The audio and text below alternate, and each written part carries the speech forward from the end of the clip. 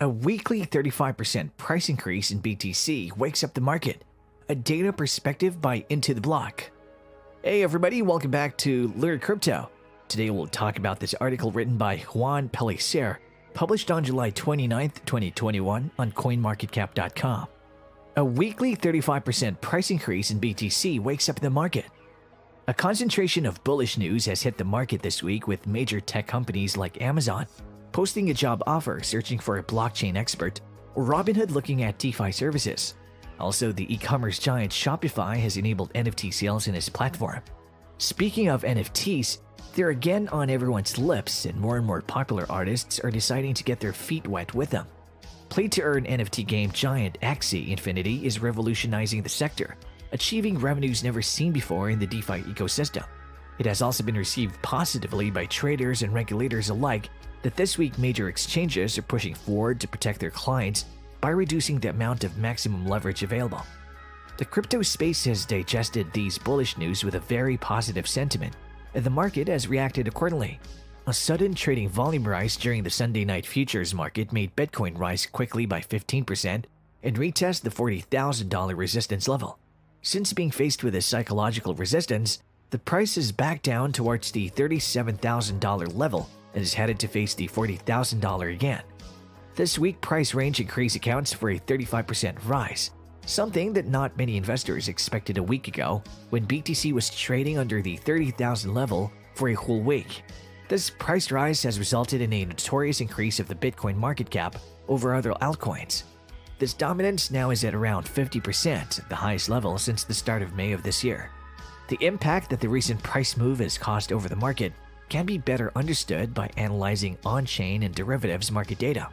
For example, last week we stated that our global in and out of the money indicator was showing that only 66% of the total addresses holding BTC were in profit, and this has changed. Now around 83% of total addresses are in profit, which is a considerable relief of selling pressure, as investors are willing to not sell when they are in profit. Expanding on these metrics, we can obtain theoretical support and resistance levels based on on-chain data from our in-out of the money around price indicator, or IO map. The data shows that around 72% of the total purchased BTC has an average break-even price at the $37,300 mark, hinting that price could serve as a support and stay around that level. This indicator splits the price into 15% ranges and shows the amount of Bitcoin that was bought in each range. We can see that there is a big volume of 69% Bitcoin that was bought below the current price, and a fair amount of them, around 420,000 BTC, that were purchased between the $38.3K and $39.5K range.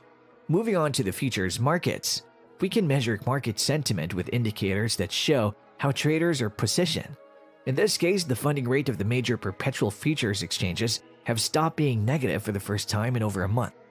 A consolidation of several days of funding rates staying above 0% would be a solid bullish sign, because this would mean that the majority of open positions on the perpetual markets are consolidated on betting long on Bitcoin and have to pay the funding fee to the short positions willing to bet bearish on the Bitcoin price. If we look at perpetual futures volume, it is clear that the market is returning to gain serious volume.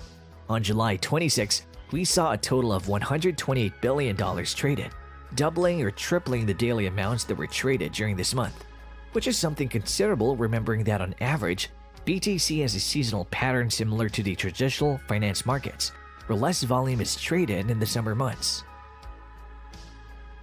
Even though we have not spotted clear confirmation of bullish indicators yet, the market has started to gain back some of its volume and wake up traders that were inactive after the weak volume seen this past month. The farewell to the $30,000 price level and an accumulation of positive news has made the market optimistic. Our eyes are fixed on the current price level, where a breakout of the $40,000 to $43,000 level, as our IO map indicator shows, would be key in reactivating a bullish landscape. And if you like our video, don't forget to subscribe to our channel.